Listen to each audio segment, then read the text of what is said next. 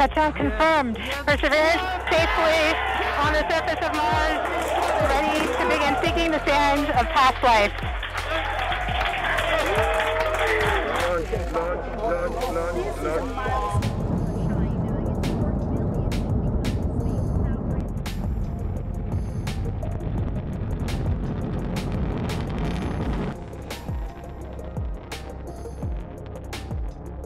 We would like to launch an astronaut with a disability, which would be the first time ever that this happens, and it's quite unique. But I'm also very happy for ESA because it shows that space is for everyone, and that's something that I really would like to convey as a message.